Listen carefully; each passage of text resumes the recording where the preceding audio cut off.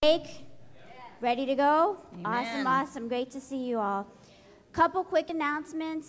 Jim wanted me to announce that in their Sunday school class coming up, no, not Sunday school class, Tuesday morning men's group, they are actually having a teaching about when a nation forgets their God. That's going to be a really good one. So any men that would like to attend, that's going to be on Tuesday morning at 10 a.m. Also, I don't know if you guys noticed when you walked in, there's a basket out front for Easter candy. We are planning a big Easter thing for the children this year. Stay tuned for the date to be announced, but we're going to try to do outreach. We're not going to try. We are going to do an outreach for kids in the community that's going to be open to them, and we're going to try to have, we are going to have 4,000 eggs, and it's another opportunity just for us to show the community that we're here, that we're interested in children, and just put ourselves out there and hope that, we have a great turnout. So if you could be praying about that. Also, we're going to have a sign-up sheet. If you want to participate, we're going to need a lot of volunteers that day. Also, maybe you're not up to volunteering, but maybe you have the gift of baking and you'd like to make cupcakes or cookies or something like that for the children. We'll have a sign-up out front for that as well. Also, we have baptisms coming up at the end of March, so if that's something you're interested in, there is a sign-up sheet out front for that as well. And for anybody interested in taking membership or just getting to know what the church is all about, we will be having Growth Track starting in March. That's going to be March 8th and March 15th. That's going to be a two-part class. Pastor Steve will be teaching that, and that's just to show what the vision of the church is moving forward. That's not just for new people. That's for anybody that wants to come. Also, taking that class does not mean you're obligated to take membership, but it will be a requirement for membership. But you can take that class just to see, who we are and what our plans are and what we're going to be doing moving forward. So anybody is welcome to take that. There's also a sign-up sheet out there. We do need to have enough materials available for that. Anything else that you need to know is in your bulletin. So we did revamp that a little bit to make it more, easy to see. While I'm up here, I want to give a big shout out to Reamer Perminter.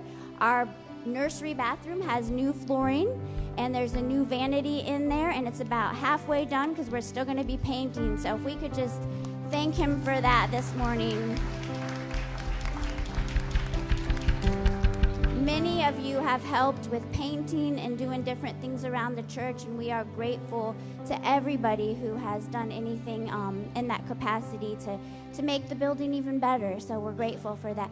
How many of you are grateful that we have a place where we can come and worship today? Amen. In spirit and in truth? We thank you for that. If you all could stand, we're going to go to the Lord in prayer and open up the service. Thank you, Jesus. Lord, we just go before you this morning, Lord, grateful that we can come before you, Lord. Lord, that you are a God who sees us where we are today. Lord, you are a God who meets each and every one of our needs right where we're at. And Lord, I just pray over each and every person sitting in these pews, Lord, that you would meet them right where they are today, Father. Lord, we're thankful for you, Lord. We're thankful that you're a healing God, that you're a ministering God, and Lord, that you are alive. And Lord, we just give this entire service to you today, Lord, from the praise and worship to the teaching of your word. Lord, we pray that your anointing would rest on this service from beginning to the end, that each of our hearts would be ready to receive whatever it is that you have for each and every one of us. In Jesus' name, amen. Amen.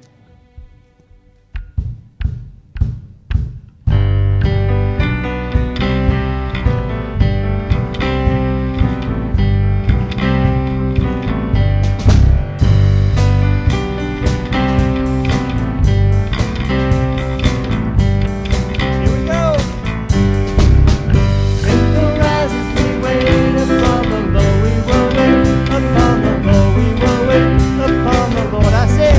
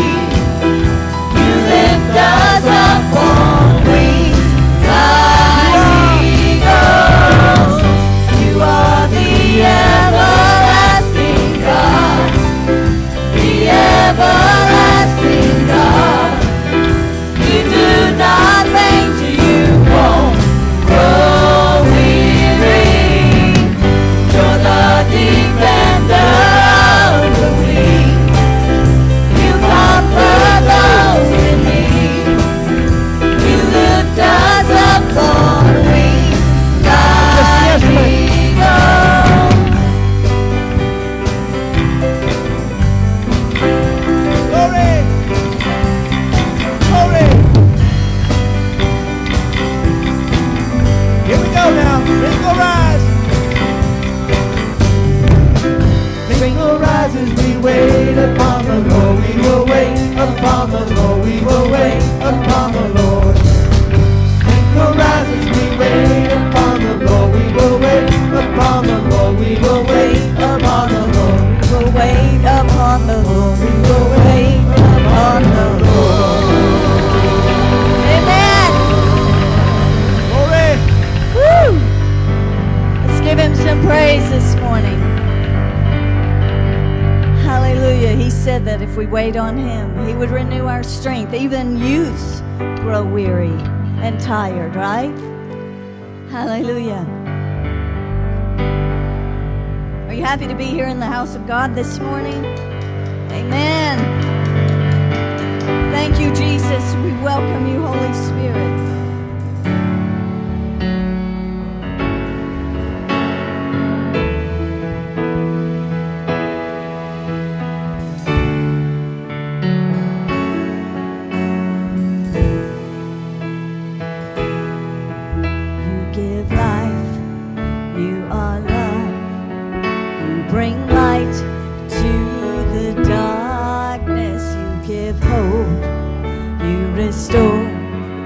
Every heart that is broken, and great are you, Lord. You give life, you are love, you bring light to the darkness, you give hope, you restore every heart that is broken. And great are you, Lord. Oh, you're so great, Lord. It's your breath in our lungs, so we pour out our praise, pour out our praise. It's your breath in our lungs, so we pour out our praise to you only. It's your breath in our lungs, so we pour out our praise, pour out our praise. It's your breath in our lungs, so we pour out our praise to you only.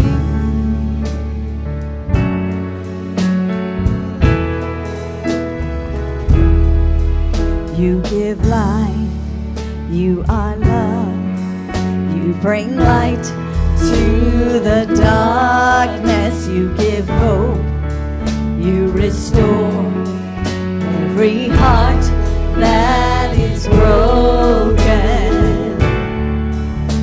And great are you, Lord. It's your breath in our lungs, so we pour out our praise, pour out our praise. It's your breath in our lungs, so we pour out our praise, pour out our praise. It's your breath in our lungs, so we pour out our praise to you only. Yes, Lord. All the we pour out our praise.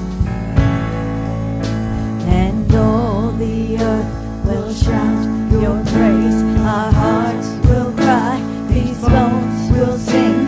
And great are you, Lord. Lift your voice. And all the earth will shout your praise. Our hearts will cry, these bones will sing. And great are you, Lord. Shout it out. And all the earth will shout your praise. Our hearts will cry, these bones will sing. And great are you, Lord. One more time. And all the earth will shout your praise. Our hearts will cry, these bones will sing. And great are you, Lord.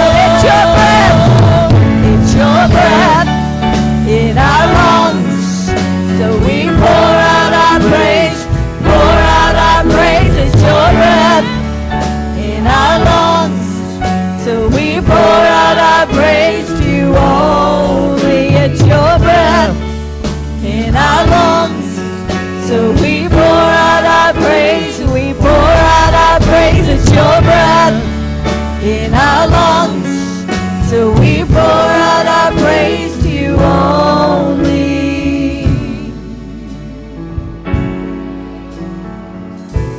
He gives life. You give life. You are love.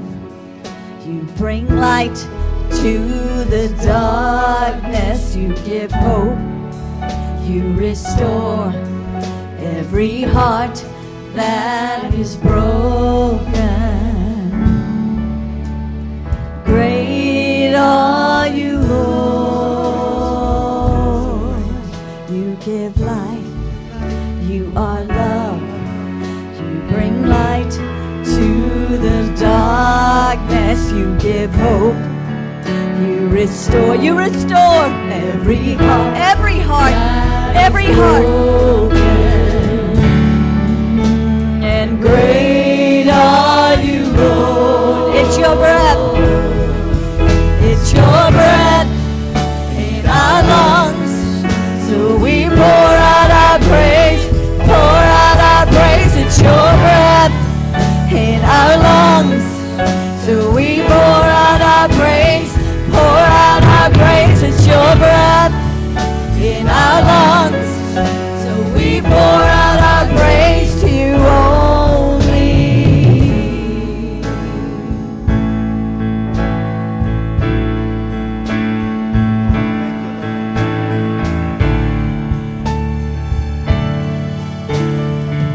We're going to shout out his praise this morning, no matter what. And all the earth will shout your praise. Our hearts will cry. These bones will sing. And great are you, Lord. Shout it out to him. And all the earth will shout your praise. Our hearts will cry. These bones will sing. One more time.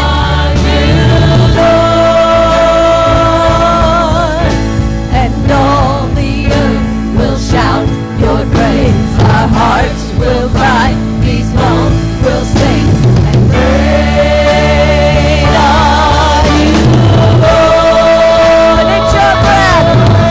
It's your breath in our lungs, so we pour out our praise, we pour out our praise. It's your breath in our lungs, so we pour out our praise to you only. It's your breath in our lungs, so we pour out our praise, pour out our praise. It's your breath in our lungs, so we pour out our praise to you only.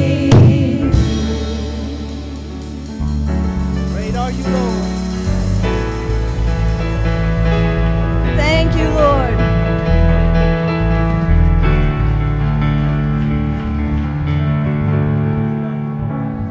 Hallelujah. He is in this house. He is in this place this morning. If your heart is broken, he's the healer of broken hearts. Amen. He has come to give you life. There is hope for your situation. There's joy on the other side of that fire. He will not leave you without support. He said he would never, never leave you nor forsake you. That means he's underneath you. He's around you. You're not going to faint or fall, not without support. Amen. Hallelujah. Oh, hallelujah. There's nothing worth more that will ever come close. Nothing can compare to our living hope. Your presence,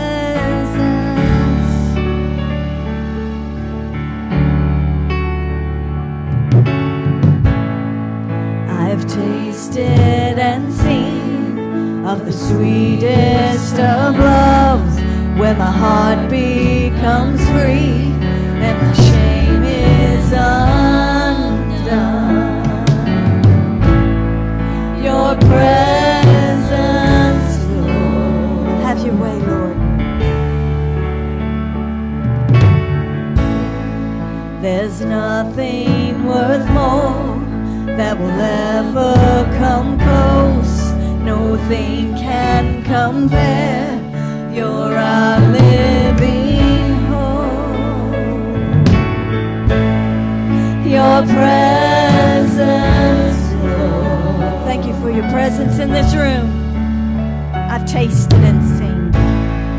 I've tasted and seen of the sweetest of loves, when my heart becomes free and my shame is undone. Your presence, Lord. Holy Spirit, you are welcome here. Come flood this place and fill the atmosphere. Your glory, God, is what our hearts long for, to be overcome by your presence, Lord.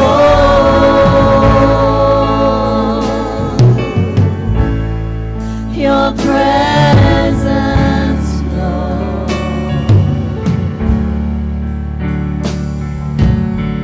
Let us become more aware of your presence. Let us experience the glory of your goodness. Let us become more aware of your presence. Let us experience the glory of your goodness. Let us become more aware of your presence. Let us experience the glory of your good. One more time. Let us become more aware of your presence. Let us experience the glory of your goodness, Lord. Holy Spirit, you are welcome here. Come flood this place and fill the atmosphere.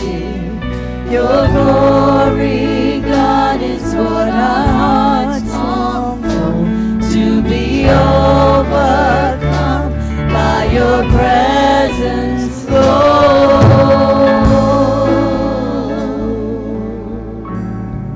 Your presence, Lord.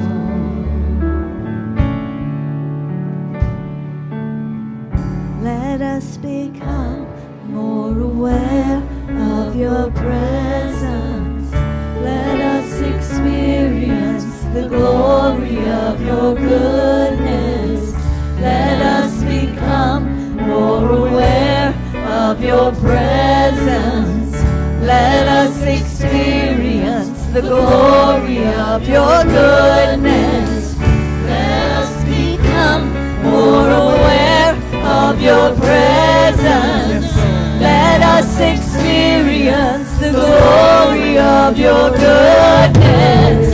Let us become more aware of your presence.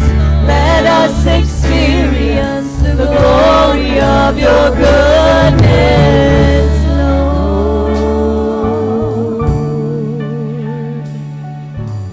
Holy Spirit, you are welcome here. Come flood this place and fill the atmosphere. Your glory, God, is what our hearts long for, to be overcome by your presence, Lord.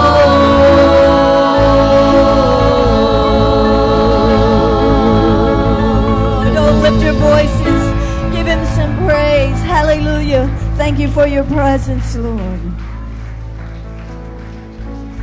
Hallelujah. Hallelujah. God is good. Amen. Amen all the time. Why don't we take a moment and just give him a little more praise? Give him the praise that he deserves this morning. Amen.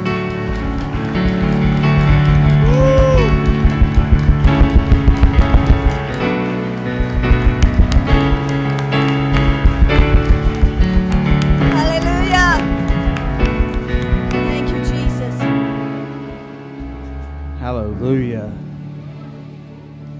God is good. Amen? Amen. Amen.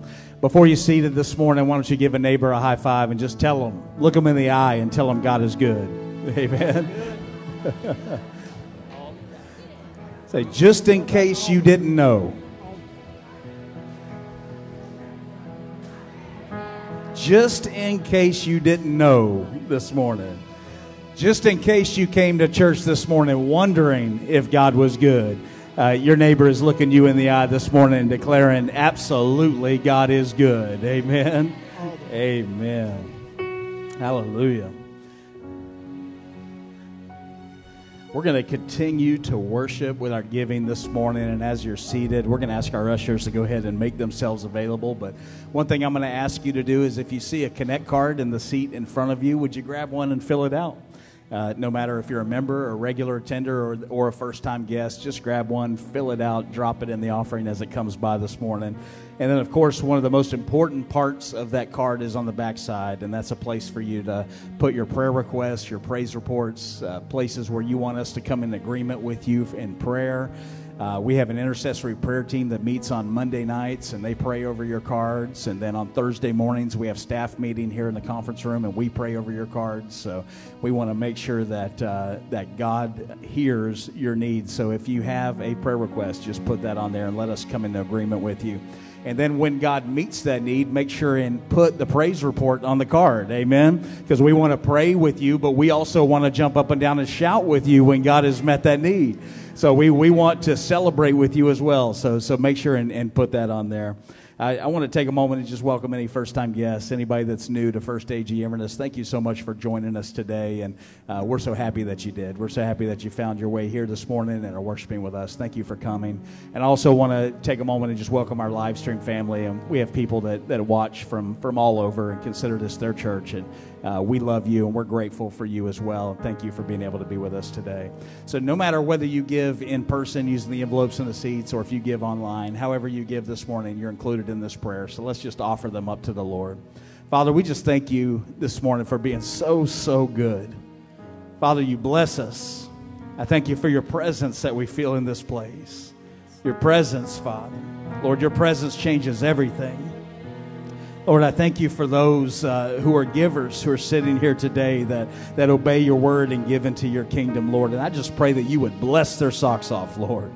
That you would bless them for being givers according to the principles of your word. And Lord, we give you praise and glory in Jesus' name. And everybody said, amen.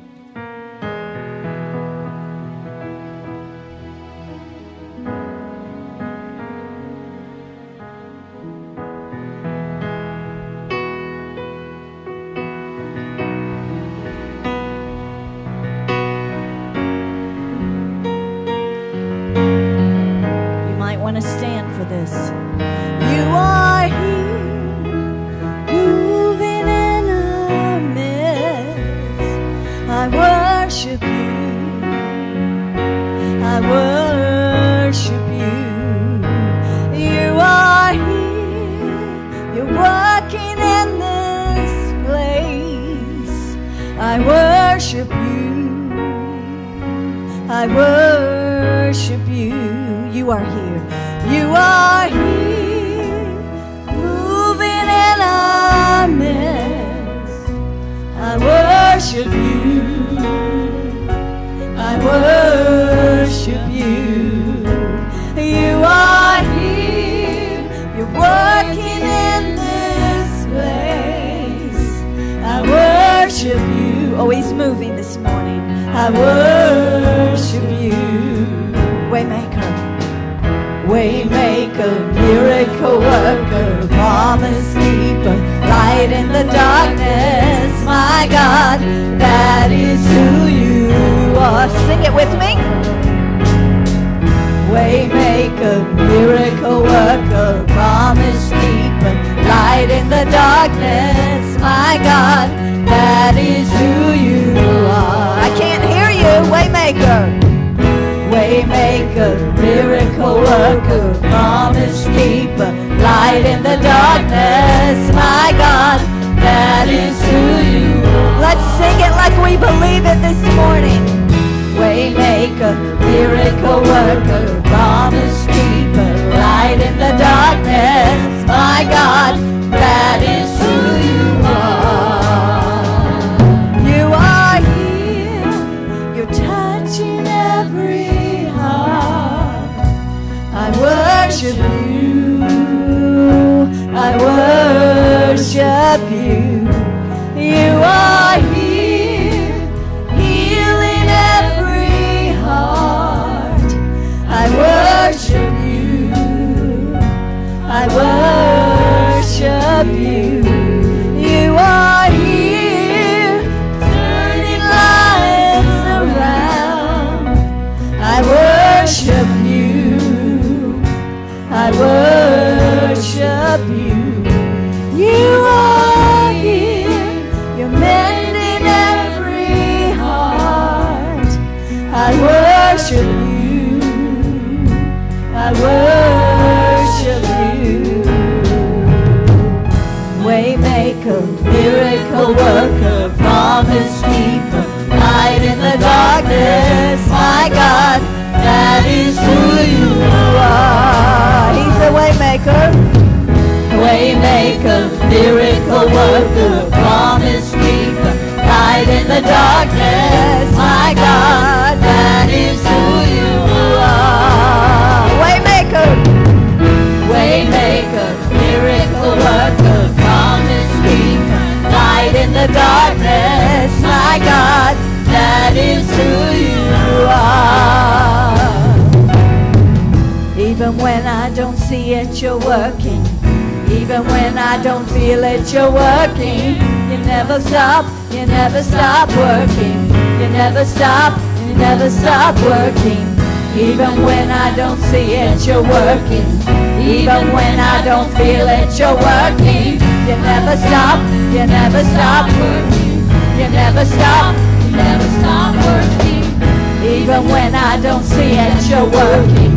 Even when I don't feel it, you're working. You never stop, you never stop working. You never stop, you never stop working. I just want to tell you this morning, you don't have to be guarded with God. Sometimes we guard our hearts because we're hurt. People have hurt us. You can just open your heart to Him this morning. He wants to heal the hurt, the deep hurt that you don't tell anybody else about.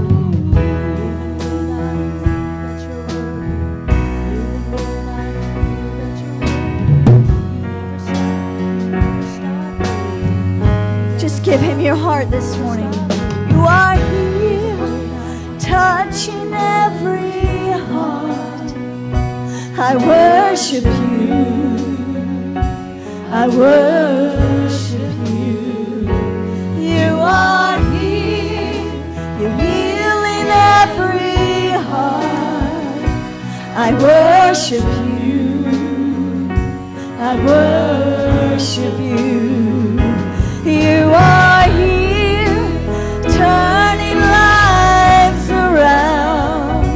I worship you, I worship you. You are here, you're mending every heart. I worship you, I worship you. Waymaker, waymaker, miracle worker, promise keeper, light in the darkness, my God, that is who you are. He's a waymaker, waymaker, miracle worker, promise keeper, light in the darkness, my God, that is who you are. Even when I don't see it, Even when I don't see it, you're working.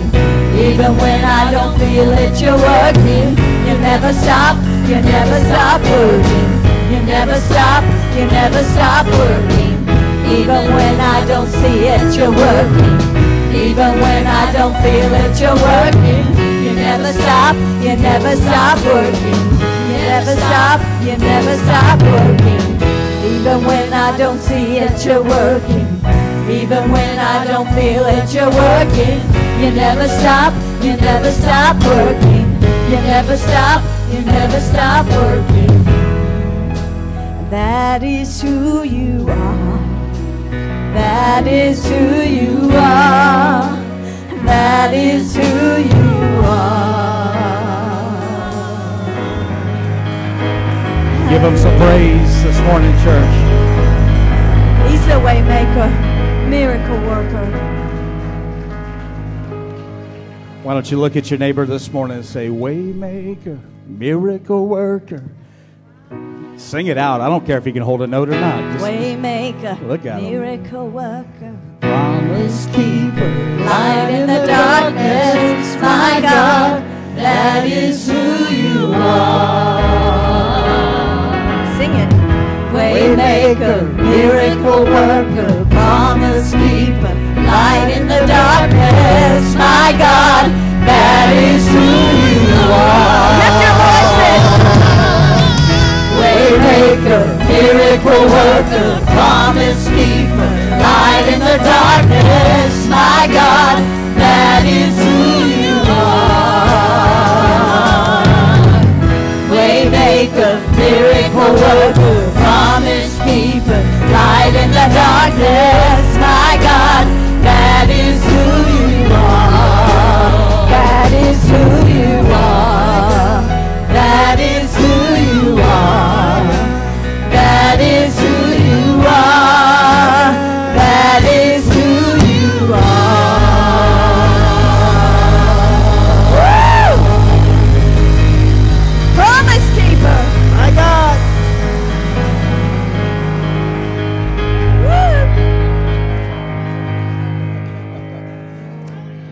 Woo! We just want you to worship this morning, church. That's right. Amen. Worship, however, is comfortable to you and pleasing to God. Amen. Sometimes you just got to dance and shout it out. And sometimes it doesn't even matter if you dance well.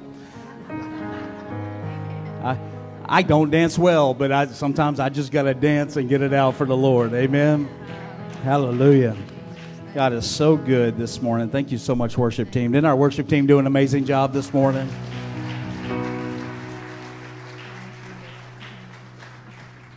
So grateful for them. Before we get started this morning, can you just give me some liberty to do one thing? Brother Dale Miller, would you just stand for a moment if you're able this morning, sir? So Brother Dale Miller is a long-term member of this church. He is one of the foundational stones of this church. And today is his 89th birthday. Amen. Would you give it up for him?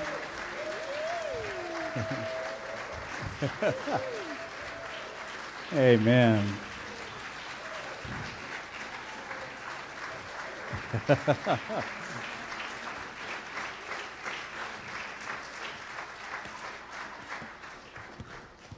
I know what some of y'all are thinking. I hope I look that good at 89 years old. And I hope that I can dance like he just did at 89 years old. And some of y'all are like, I wish I looked that good at 50. Amen.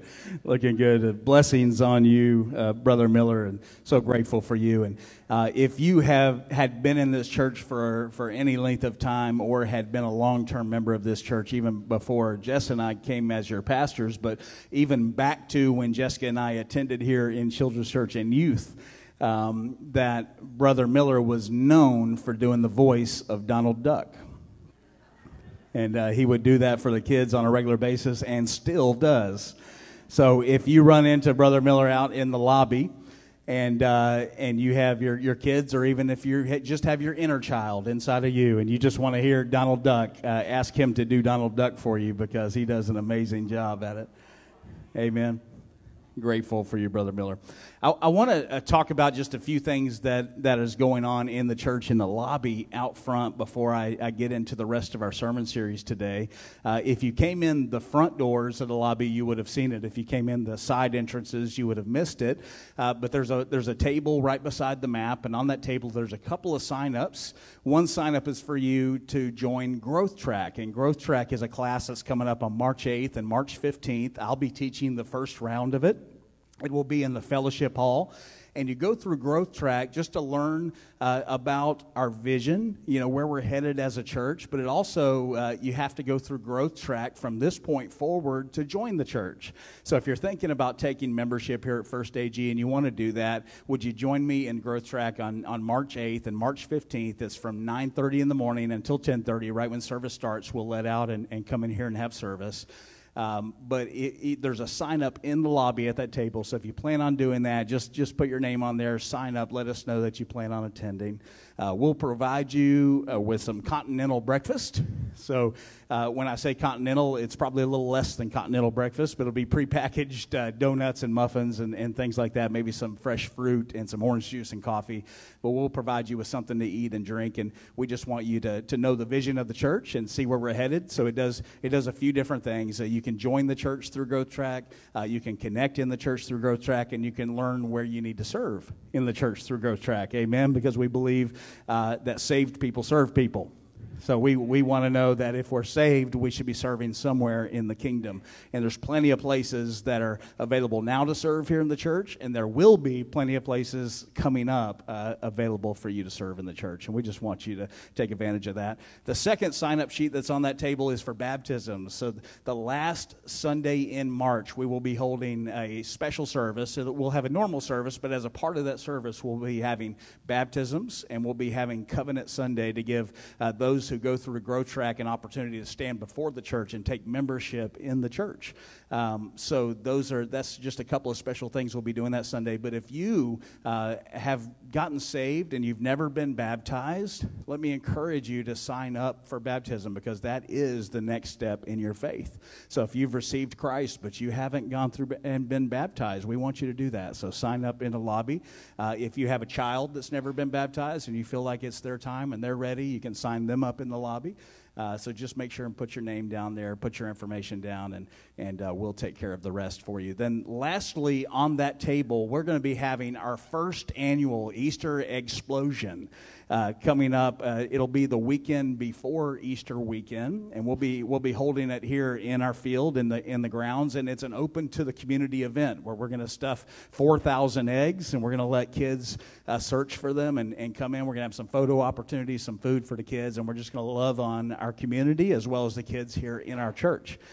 So there's a basket on that table for you to donate candy. So we've got some stuff that we've already bought, but we'd love it if you would help us out with that. And in your shopping over the next couple of weeks, if you want to pick up some bags of individually wrapped candy, bring it to the next service and just drop it in the foyer in that basket, we would greatly appreciate that. How many of you know candy is good? I love candy. I love chocolate. Like, chocolate is good. Amen. That's why I can't shop at TJ Maxx. Anybody ever go to TJ Maxx? You stand in that line to check out, and they have every kind of Giraldi chocolate, like all down the aisles, man. And I went in for a belt. I had a belt in line, and by the time I got through line, the belt didn't fit. I had to go back and return it and get a bigger belt. Amen. So it's chocolate is good, but whatever you would like to pick up and give, we have some sample types candy in the basket now that you can check out to see what is the best kind of candy to get for that event. We greatly appreciate that. Would you turn to 2 Corinthians chapter 6 with me, please? So today we're finishing up our finale, and our finale of the series we've been in this entire month, which is This Is Us. And we've been talking about marriage, and we've been talking about family. We've been talking about relationships. We've talked about singleness. We kicked off the whole series talking about being single and what that looks like in today's world. And then the next service was about married and what that looks like in today's world. And then last Sunday, Pastor Kenny Berger just absolutely preached the paint off the walls. Did a fantastic job preaching on family, did he not? Go ahead and give it up for him. And then this week, we are going to be moving into just relationships in general. So this sermon today kind of entails all relationships, including marriage relationships, dating relationships, engaged relationships, but it also includes friendships, business partnerships, all the types of relationships that we have in our life. So if you're at 2 Corinthians chapter 6, say amen. All right, we're going to start reading. Our key verse for today is verse 14. So it will be on the screens if you did not bring a Bible with you. If you prefer a paper Bible and you did not bring one, if you look around in the pews, there's usually some Bibles there for you to use. Or if you have a digital device, we have Wi-Fi. It's First AG Guest, and you just log into that. There's no password, and you can go right to your YouVersion and open up the Bible on your device. So however you want to follow along, you can follow along any of those ways. But we're going to read verse 14 this morning, and it reads like this. Do not be unequally yoked together with unbelievers. For what fellowship has righteousness with lawlessness? And what communion has light with darkness? Let's pray. Father, I thank you for the opportunity to deliver your word this morning and deliver this message to our church. Father, I just pray that you would bless it. As always, Lord, I cannot do anything apart from you. That, Lord, that nothing up here is effective without the power of the Holy Spirit. Lord, I just pray today that you would move in this place, move in this building, but most of all, Father, move in our hearts. Help us to hear your word clearly and effectively. If there be anything in this message, Lord, that applies to us, Lord, let us hear your voice. And let us have repentant hearts, or let us have open hearts to receive it, and help us, Lord, to walk it out in our daily life. In Jesus' name. And everybody said, amen. So we normally quote this verse to teenagers. You know, that's our normal use of this verse, is quoting it to teenagers. Where you shouldn't be unequally yoked, you know, and we talk to our teenagers, and they go into the public school system and find boyfriends and girlfriends. And as Christian families, as Christian parents, we say things like, do they love Jesus? And I've said that a lot to all of my kids, you know, especially my girls. And my son chose not to date through high school, and I give him kudos for that. He has saved himself for his wife, which is absolutely an incredible thing, and I love that about them. But they are getting married this coming Friday, which is cool. So that's awesome. But I remember particularly with my older daughter, I would say things all the time. Like every time she brought somebody new home, I would find myself or my wife looking at them and saying, "Do they love Jesus? Do they have Jesus in their heart?" You know, and as teenagers, you know, do you know that hormones get the better of you on occasion? So a lot of times they see a six-pack abs and they don't see, you know, past that very much on occasion. They're like, pow, pow, pow, and that looks good, and they kind of go brain dead for a little while, you know what I mean? So you have to kind of guide them in that and say, you know, do they love Jesus? Do they go to church? Where do they go to church? Do their parents serve God? You know, we ask things like that on a regular basis. And this verse that we teach out of today, or this verse that we just read, we use it a lot for kids. It's probably most read in youth groups. Ain't that right, Pastor Eddie? In youth groups, it's probably most read. But how many of you know that verse is not just talking about teenagers dating? That verse applies to you if you're 65 years old and you're out on the dating scene. Amen. That if you are a widow or widowed and you're out on the prowl, amen, and you're looking for a new spouse, you know, that verse applies to you. But listen, it just doesn't apply to romantic love either. That verse applies to you if you're getting into a covenant with a business partner. If you're coming into business with somebody and you're about to come into a covenant relationship with them and signing on the dotted line and starting a business together, then this verse applies to you. If you're coming into your friendships, if you're just meeting people and coming in and inviting people into your inner circle as friends, this verse applies to you. But this verse totally applies to all of us as Christians, that none of us should be unequally yoked with unbelievers, because what does righteousness have to do with lawlessness, and what was the darkness have to do with light? So when we come into certain aspects of our life, it's so important that we go back and we think about this verse. How many of you know that relationships define our life? Relationships absolutely define our life. God put us on this earth, on this planet, for relationships.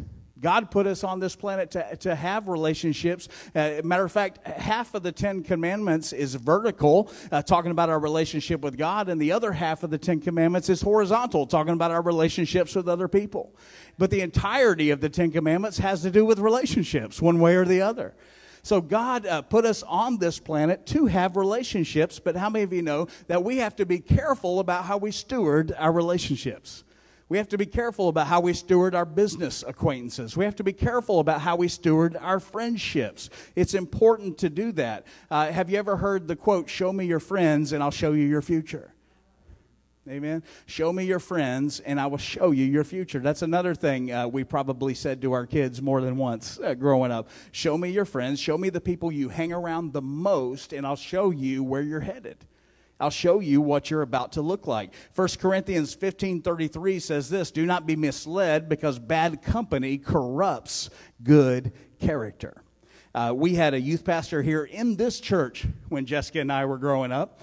And he would say things that sometimes rattled our cages. And there was one particular quote that my wife remembers the most out of him. He was Pastor Rick Welshans, and he was our youth pastor down there at the youth building when Jessica and I were teenagers. And he would say the phrase, "If you wrestle with a pig, the pig will get you dirty before you get the pig clean." Right? And we heard things like that, and we think about things like that, but we kind of try to weigh it out. Like, well, where does that fit in with that we're supposed to go into all the world and preach the gospel?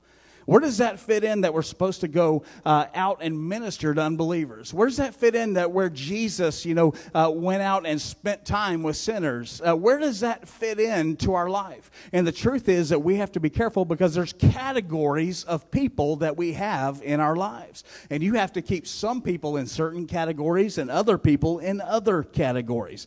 There are certain relationships that we're called to, and certain relationships the Scripture gives us permission to shun. And that's what we're going to be talking about a little bit today. Some relationships God calls you to, and some relationships God calls you from. And you've got to be able to discern and know the difference. You've got to know who God has called to put into the inner circles and the inner workings of your life, and who God has not called to be in the inner circle, in the inner workings of your life. And you've heard me say it probably more than once, that when God decides to do something in your life, He usually does what? He sends a person. When God wants to do something new in your life, He usually sends a person. But also, when the devil wants to do something in your life, what does he do? He sends a person. So it's so important that we communicate and have relationship with the Holy Spirit and discern who God is bringing into our inner circle and who God is taking out of our inner circle. Amen. It's important that we do that. So we should react to people differently. Political correctness doesn't say that. Political correctness says we should react to all people exactly the same way all the time.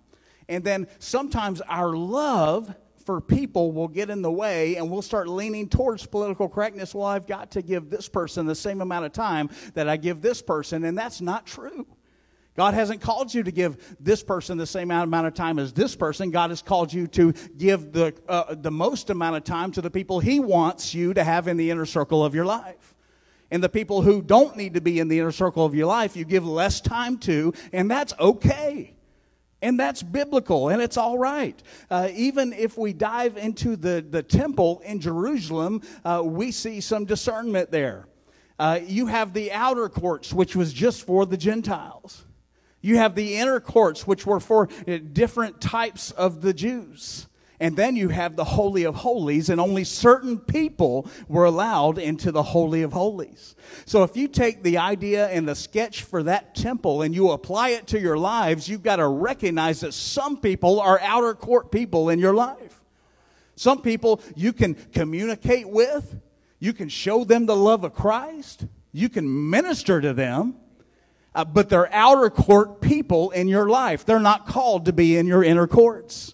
And then you have some people that God has brought into your life that are designed and created and called by God to be in the inner courts of your life. These are the people that are your inner circle. These are the people that you confide in, that you repent to, that you spend the most time with. That's the people who are called into your inner circle or the inner courts of your life. And then can I tell you this? There are only some people who are called to be in your Holy of Holies. Amen? And if you're, and listen, if we can break it down this way, only your spouse, if you're married, is called to enter into your Holy of Holies. Only your spouse can be that intimate with you, that we aren't supposed to be that intimate and in relation with anybody unless we're married, unless we put a ring on it. Amen? Amen? Okay, I'm just waiting. I'm just checking on you. All right. So God has called some people to be your outer court, some people to be your inner court, and some people that you put a ring on it in your Holy of Holies. And no ring, no Holy of Holies. Everybody getting my drift? Okay. So we're moving past that, and we talk about that some people, and especially Christians, because we want to do the right thing. And Christians want to be who God has called us to be so badly, and we want to do the right thing that sometimes we leave discernment in the dust, and we go ahead and jump past discernment, and we give the same access to anybody that seems good to us. How many of you know people lie? People cheat. People steal. Right? You can't give the same access to all people all the time. And it's okay. If we look at the book of Exodus and we see Moses who took the 2 million Israelites in the Exodus out of Egypt, and they ended up in the desert place for 40 years, and Moses tried to give the same amount of time to anybody that needed it.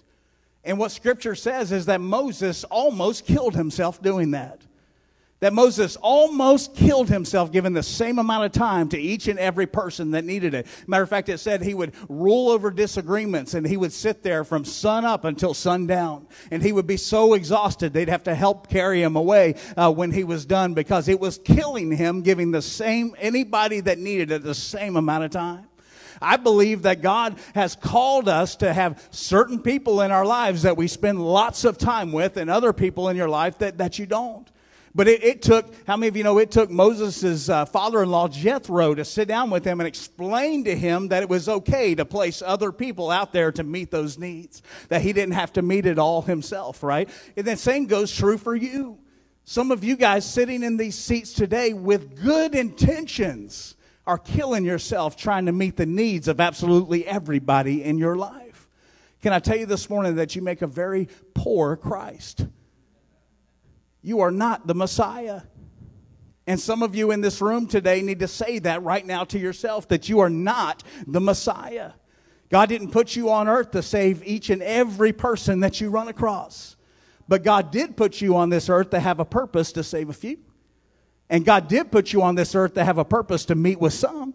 And God did put you on this earth to have a purpose to change the lives of some people. But you have to have discernment of who those people are. You got to have discernment on what that is. Amen? So as I mentioned, and we talk about relationships today, I know there's a few different thought processes that are running through your mind.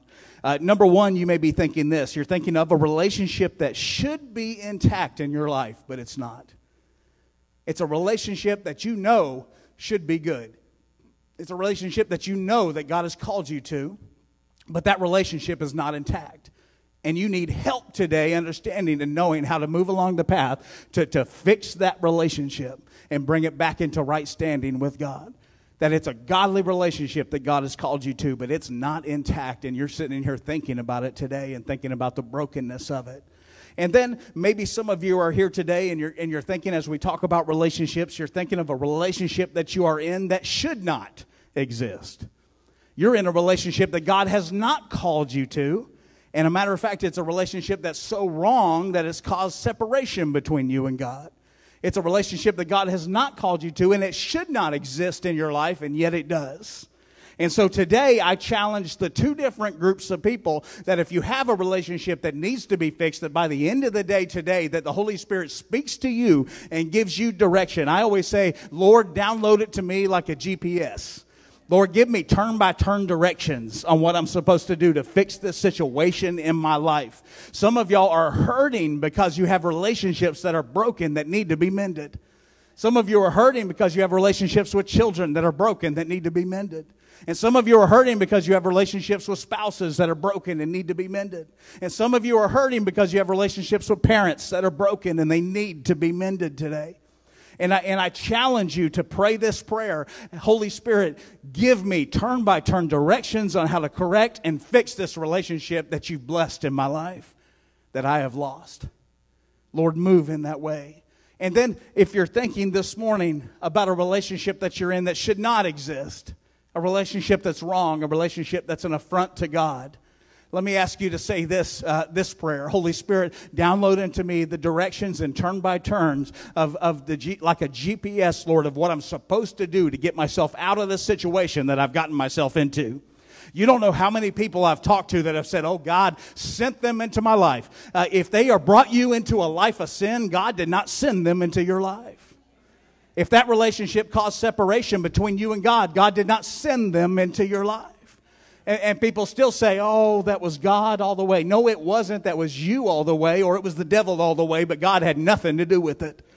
And if it's causing you to sin and it's causing brokenness between you and God, then it's not him, and we have to recognize that that relationship has got to go. Amen? Some of y'all need to shake it. Some of y'all need to get like militant today about the relationships in your life that are wrong. Some of you got to get militant and decide if this relationship is wrong, I've got to move it out. I've got to make a decision. I've got to get rid of it. And I've got to move into right relationship and the relationships that God has sent into my life. Amen? Amen. So point number one today is this. Relationships should be prioritized. Relationships should and absolutely be prioritized in your life. There are certain people that you are called to first. There are certain people that you are supposed to serve first. There are certain people that you're supposed to meet their needs first. There are certain people that you are called to first. Amen. That the relationships have to be prioritized in your life. Genesis 2, verses 8 through 18 says this. In verse 8, it says, the Lord God planted a garden eastward in Eden, and there he put the man whom he had formed. And out of the ground the Lord God made every tree grow that is pleasant to the sight and good for food. The tree of life was also in the midst of the garden, and the tree of the knowledge of good and evil. Now a river went out of Eden to water the garden, and from there it parted and became four riverheads. The name of the first is Pishon. It's the one which skirts the whole island, the whole land of Havilah, where there is gold, and the gold that is in the land is good.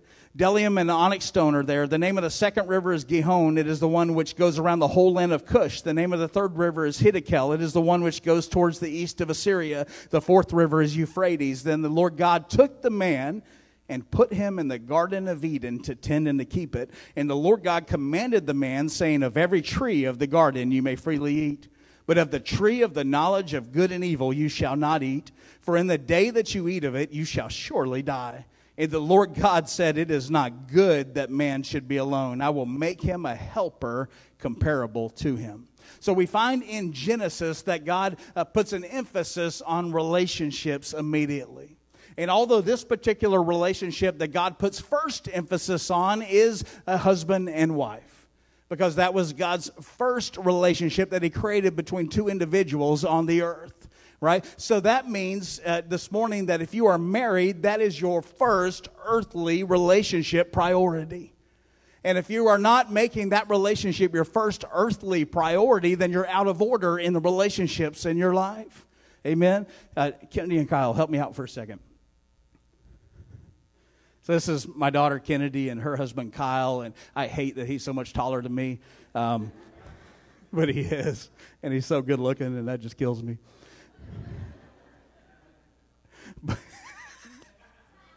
I'm just totally teasing. Kennedy married Kyle last year. They just celebrated their first anniversary. right? Give it up for them. They've been married 1 year, and as of February 2nd, they were married 1 year. And I think about, when I think about priorities in our life, now, I'm not ashamed to say that Kennedy was a daddy's girl, right? Kennedy was just a daddy's girl. Me and Kennedy clicked. We had the same stupid sense of humor. We like the same stupid memes. You know, we send each other the same stupid stuff all the time, and we just have that kind of sense of humor, and we like it, and we both find it really, really funny. And my wife is like, what is even funny about that? And I'm like, are you kidding? That's hilarious, you know? And I'm just dying. We have the same personality, and she and I were tight. But the moment that they walked down the aisle, and the moment that they put a ring on it, guess whose first priority Kennedy is? Her first priority is Kyle. And over the last year, these two have done an amazing job of making each other their first priorities. And I'm so proud of you guys, but I just wanted to use you for that moment.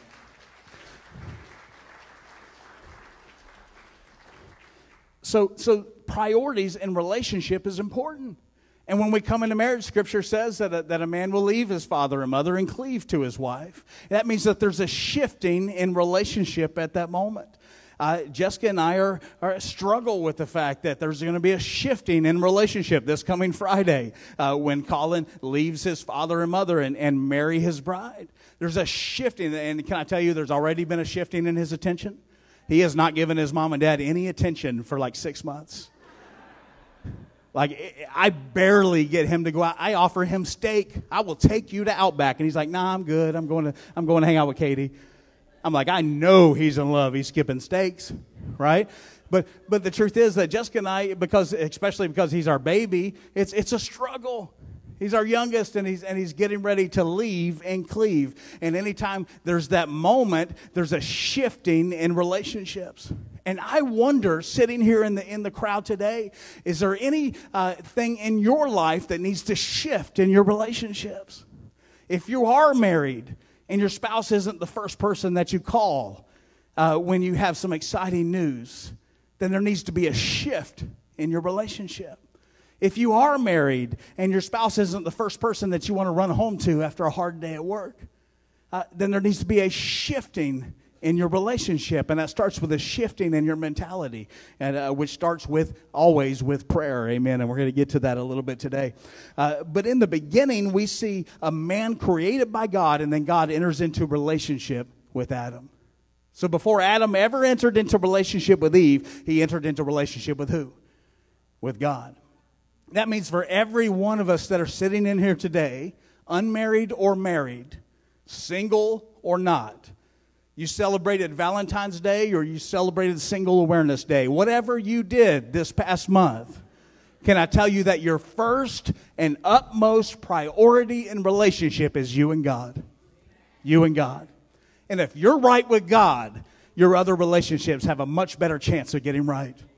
But if you're not right with God, then the other relationships in your life have a much worse chance of being right.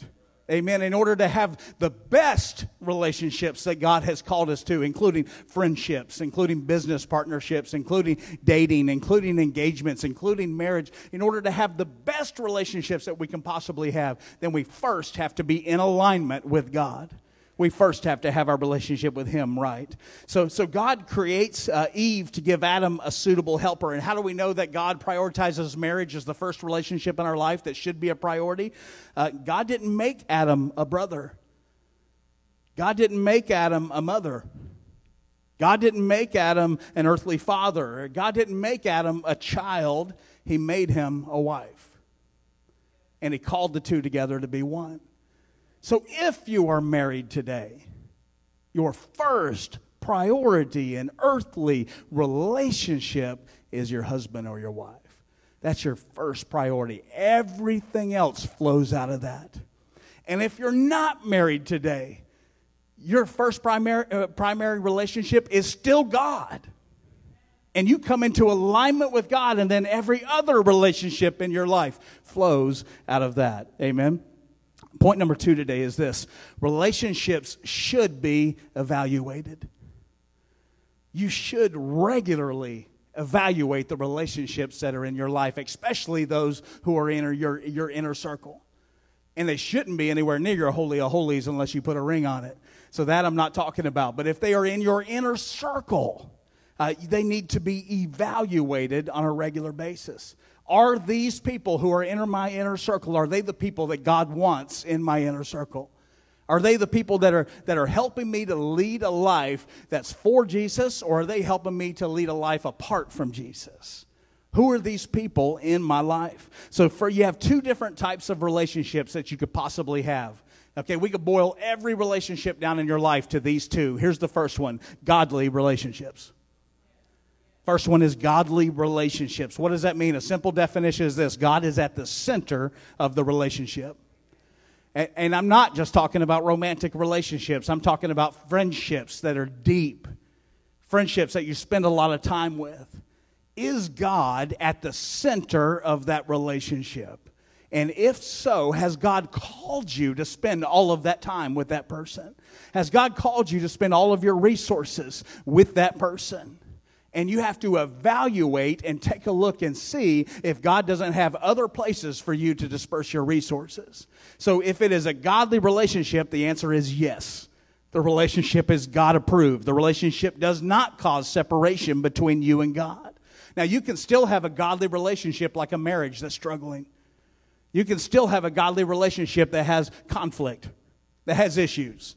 Why in the world could we have a godly relationship that still struggles and has issues? Because we're people. Amen. Anybody in the room not a person? Well, we have one. Right? Because we're people. When we're people, we struggle. We struggle with relationships because that's what people do. We come into conflict with people that we love. That's why the Bible talks so much about forgiveness. That's why the Bible talks so much about going to your brother and making things right. The Bible talks about this because we're going to come into conflict. So just because you're in a relationship that has some conflict does not mean that it's not a godly relationship, right? So the other type of relationship is this. It's a godless relationship. A simple definition of a godless relationship would be this: the relationship is your God. The relationship itself is everything that you deal with. If you have anxiety every day over a relationship that's in your life and you wake up with just, your stomach is just dying and you can't even go to God in prayer, but the first thing on your mind is trying to see that person or deal with that person or try to fix an issue with that person, and you're not even thinking about God, then it's not a godly relationship. It's not a relationship that God has endorsed. Anything that draws you away from God is not a godly relationship. One book says this, and this is specifically for people who may be dating of any age, whether you are 18 or whether you're 89. This applies to your life, right? It says, one book said, people search for a relationship, find somebody willing, and this doesn't have to be a romantic relationship, but they find somebody willing to fill a role in their life. And so what we do is we go home and we type up a job description and we hand it to them, and then we blow up the relationship when they don't fulfill all the roles that we laid out for them. That we go home and we type, we're like, oh, this person might be my friend. This person might be the bestie I've been looking for. And we go home because in our brokenness, we think that they can fulfill us. So we go home and we type up this job description, and it looks something like this: I'm looking for somebody to save me. I'm looking for somebody that I can spend time with that will save me, rescue me, deliver me, heal my emotions, cleanse my toxic soul, be completely selfless in all situations, being truly altruistic to me, meeting my needs above all else, and provide me with everything that I need forever and ever. Amen and amen. And we type up this job description and we give it to mere humans, expecting them to meet those needs. And we say, here you go. Listen, I want to be your bestie.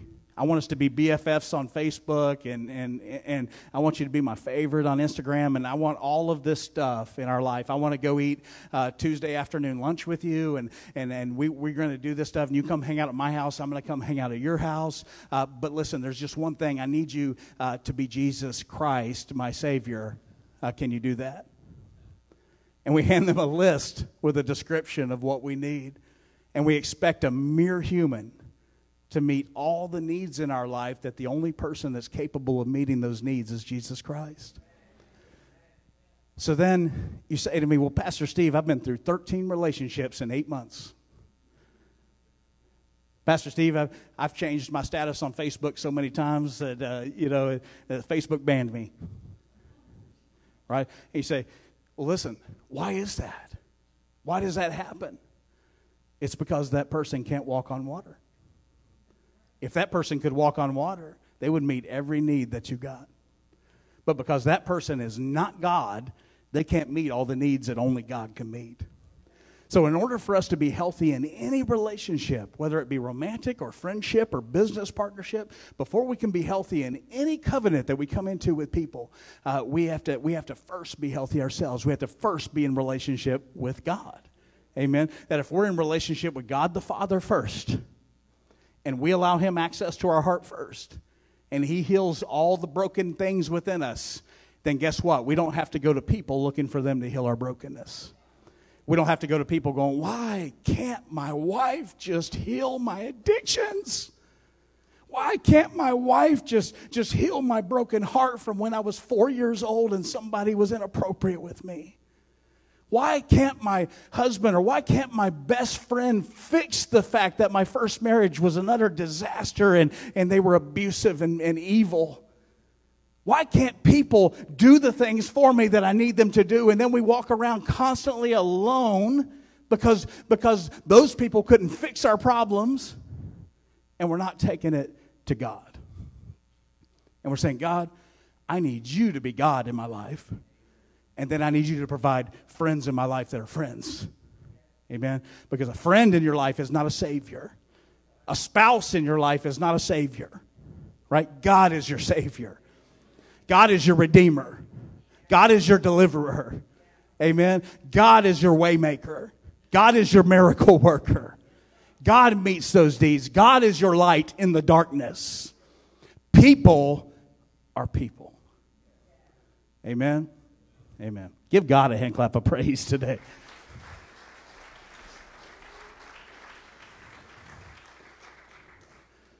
So being evaluated is important. Point number 3 is this. 3 types of people we enter into relationships with. We may all have been these types of people. We may all have currently these types of people in our life. But if you go to the book of Proverbs, you'll find the book of Proverbs talks mostly about 3 different types of people. The book of Proverbs puts people into 3 different categories. The first category is this: wise people. So the first category that the book of Proverbs will put people in is wise people. So let's take a look at what a wise person is in your life, because how many of you know if you don't know what to look for, you don't know how to recognize it? How many of you want to be around wise people in your life? You want wise people to be a part of your inner circle, right? So let's take a look at what wise people are. First of all, they're humble. They're humble. If they look at you and tell you they know absolutely everything about everything, they're not wise, right? That's a foolish thing to say.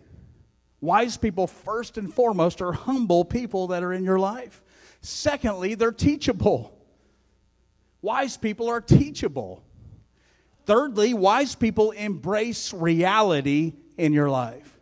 Now, what do you mean by that, Pastor Steve? What does embrace reality mean? That means that they adjust themselves to reality. They don't expect reality to adjust itself to them. That's what a wise person does. They recognize that the current path that I'm on is not working, and I need to adjust my path to try to get to a better path.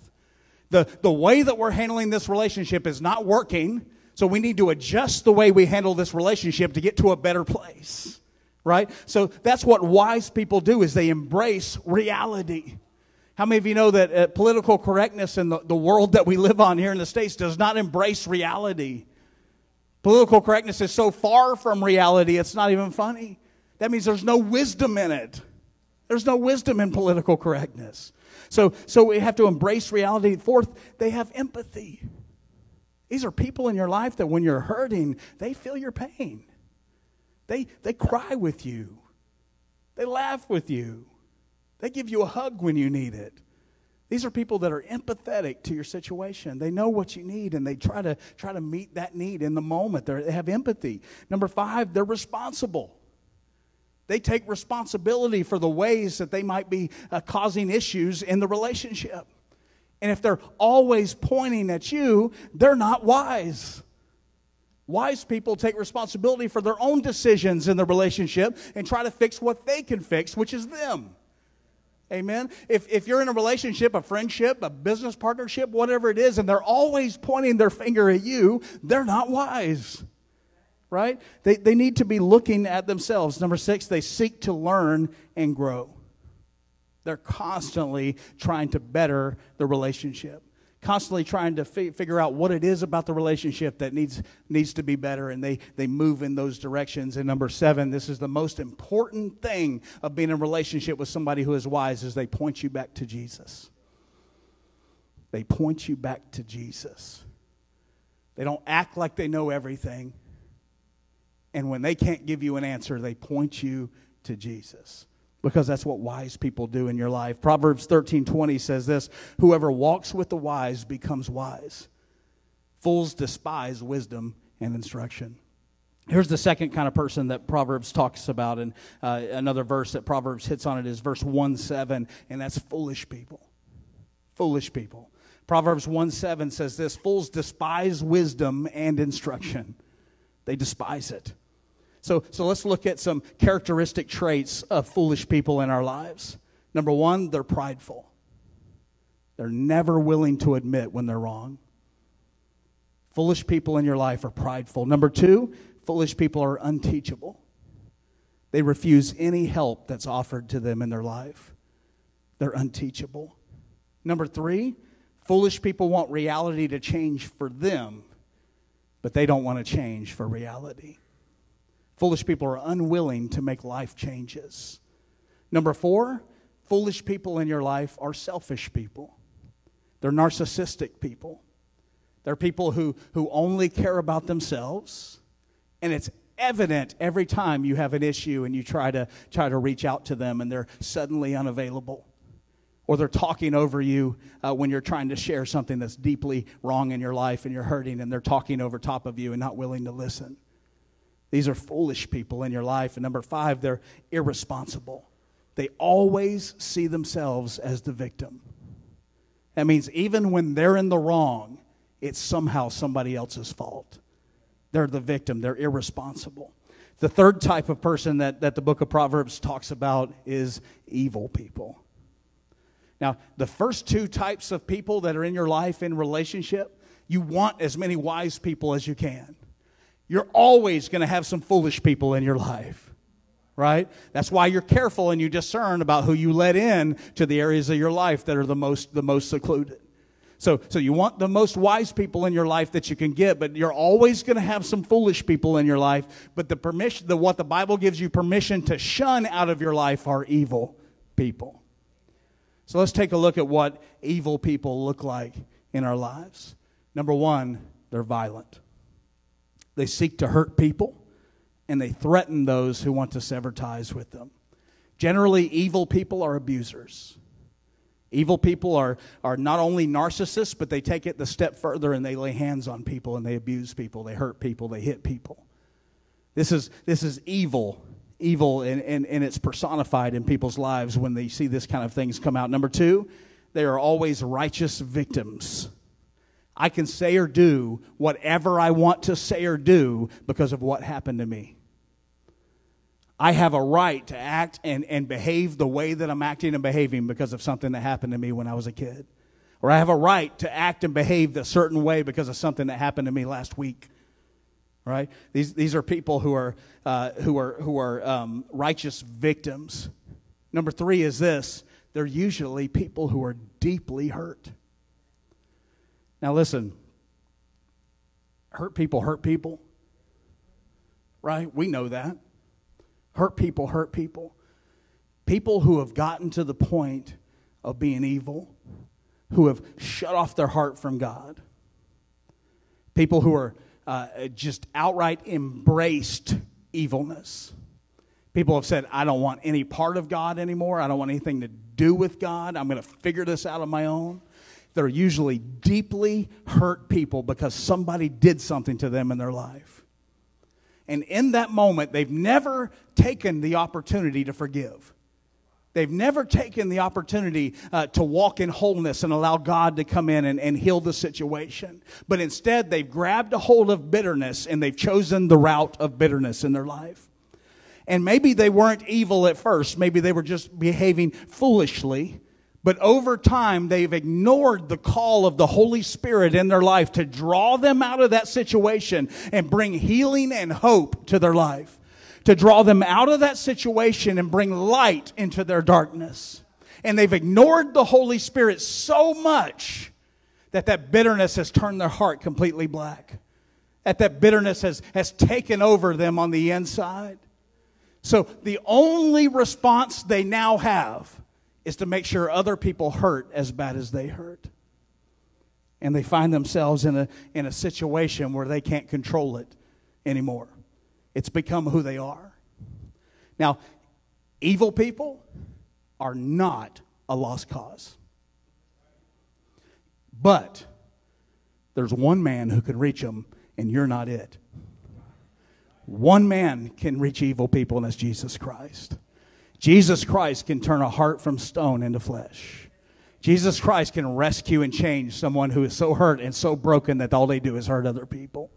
Jesus Christ can take an Apostle Paul who was hunting down Christians and killing them, who was stoning people and throwing them into prison and full of anger and bitterness and hatred, and take a man like that and turn him into an apostle that's planting churches all around. God can do that. Jesus can do that. You can't do that. Amen? Listen, these people that are evil need help, but you're probably not it. And the type of help that sometimes it takes for somebody who is this far gone is this kind of help. They need a lawyer. They need a police officer to show up at the right moment. They need a counselor. They need a professional help. And most of the time, that is not you. So God doesn't call you into situations where you constantly get beat down and where you constantly get abused and where you constantly get hurt. God hasn't called you to give your time and energy to those relationships. If that's your spouse, then you need to put some separation and space there until they move from evil to at least foolish. Because how many of you know we can deal with a foolish spouse? We can work with a foolish spouse. But when a spouse is beating you and they're hurting you, you need to put some separation and space there. Amen? Amen. I know we got real deep all of a sudden, but you know this world needs that sometimes. You know, people need real talk in their life sometimes. People need to hear real direction from the Bible on what it looks like in a real relationships that they're dealing with today. And that's what it is. So point number 4 today is this. Questions to ask. This is your first question today as we close to ask. Who am I in relationship with that is wise? Who am I in relationship with that is wise? Who brings wisdom into my life? Who helps me?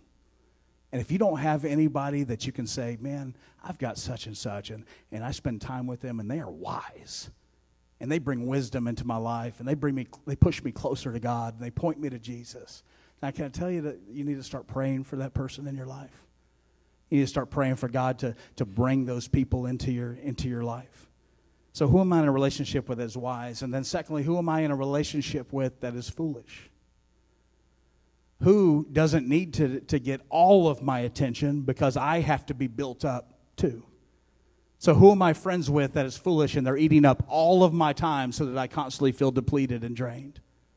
Who do I need in my life that is wise to help build me up? And who do I need to separate a little less time from that's draining me and causing conflict and pushing me away from God? That's the third thing. The third thing is this. Who am I in relationship with in my life that is evil? And not everybody in this room will have somebody in your inner circle that is currently evil. Not everybody in this room will. But can I tell you, there's probably a few people in this room who have someone who is so eaten up with bitterness that they hurt you every chance they get. And you need to put some separation there for you. And you need to let Jesus deal with them. Amen? And if it's a marriage, shoot me an email, and I will guide you and give you direction in that part. If it's not a marriage, you go ahead and put space there. Amen? Because you're not in a ring. You don't have a ring on it. It's not covenant. It might just be a friendship. But you allow a friend to tear you down and be abusive to you. You need to put some space there. Amen? So, this is the second question. What areas of my own life am I wise, foolish, or evil? We started off this message today talking about we've all been all three at certain times. We've all dealt with all three in our life, and we've been all three at certain times. There's been times in my life where I've been evil.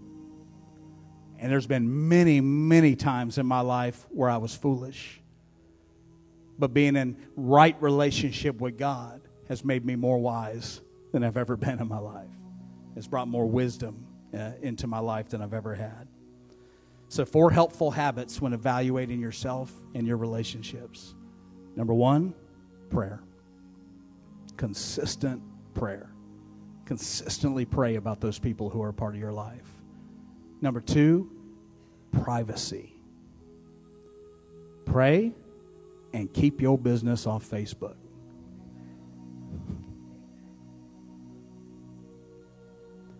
Listen, Facebook is more full of evil and foolish people than it is wise people.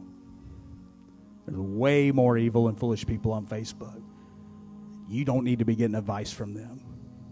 You need to pray. You need to seek wise counsel and keep your business off Facebook. Number 3 is perseverance. Persevere.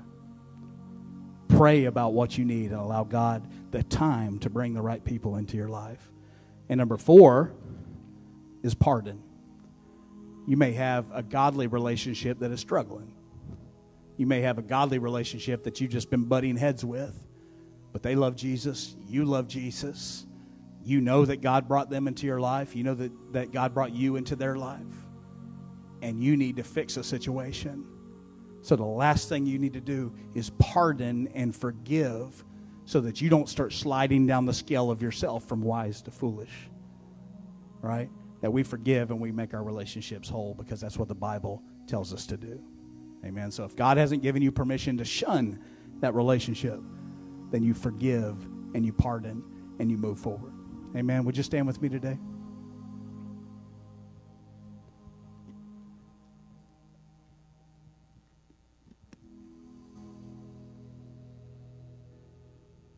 I want to pray with you before you leave today. I'm going to ask our prayer team just to make themselves available at the altar. And if you need prayer for anything, it doesn't have to be what we've talked about today. It doesn't have to be any particular situation in your life. But if you just need prayer for a doctor's report, or you need prayer for something else altogether in your life, or you need prayer for what we've been talking about, which is relationships. And I want you to step out and come up here after we close and just get the prayer that you need from our prayer team. But what I would specifically want to pray over everyone here today is that God places more wise people in our lives. That God sends people with wisdom into our lives that help rise us to a new level in Christ.